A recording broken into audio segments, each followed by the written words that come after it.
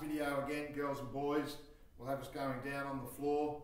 The next pose in yoga is really for your upper back and lower back, and you're really stretching out. I'll go side on again because I think you get a better view of the pose itself, and it's actually called a child's pose. Try and have your toes pointing out. That's one thing I find quite difficult because I often get cramps through my toes, so sometimes I'll have my toes actually going into the carpet, but they like you to have your toes pointing out. Plantarflexion they call that. Then all you're doing is you're going down and you're stretching out, getting into that bowl, and you're stretching your arms forward, having your ears with your shoulders again, and you're stretching out like so. And you're really getting that stretch through your lower back and your spinal cord and your shoulders as well. They call that the child pose. You're stretching out. Do that one 3 times as well. The next one, back on your feet again. The grok pose. Not sure where the grok comes from, but it's another one that I personally find difficult because I've got to bend my knees and not getting any younger, but I know it's good for me. Basically, you're having your feet just about shoulder length apart.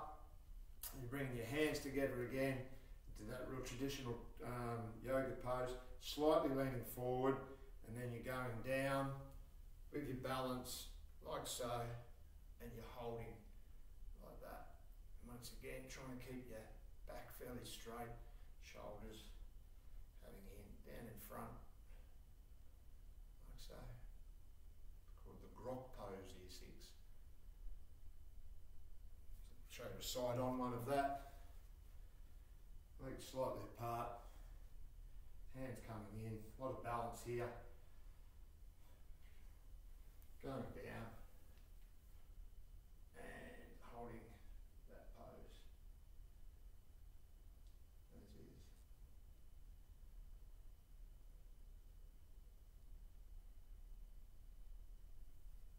3 times at least. Do more if you like to do more. Next one is basically, they call it a spinal twist pose.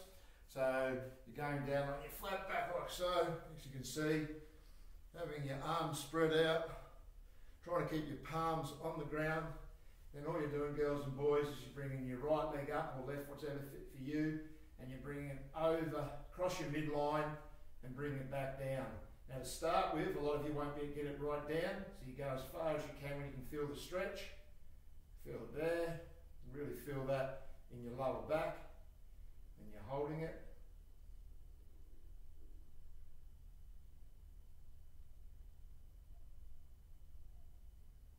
Bring it back up, doing exactly the same on your other leg.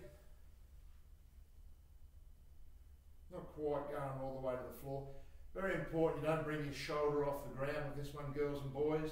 Trying to keep your shoulders down. Focusing on your breathing. Once again, I don't talk when I'm doing this usually, it's only for you guys.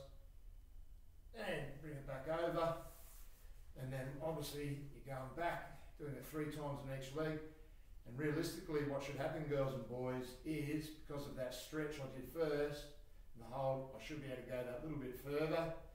Yep, not too bad, Mr. Smith. Trying to keep that shoulder down. I'm just touching my foot on the ground. Trying to keep my right shoulder down as well. And feeling that stretch. Great stretch for your lower back. Something very popular in yoga classes. And obviously you do the same on the other side. Last one today, girls and boys, for your lesson, is basically once again working on your core muscles and on your balance, and it works on your glutes as well, which is your bottom muscles, and it's basically getting in onto all fours, trying to relax through your lower back.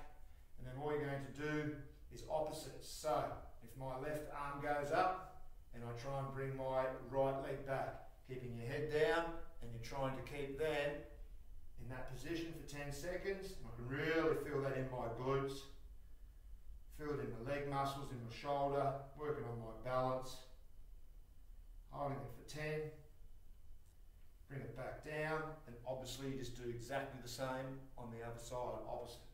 Right arm goes up, you balance, left leg down, try and get as straight as you can, head, eyes pointing to the ground, toes pointed, and holding.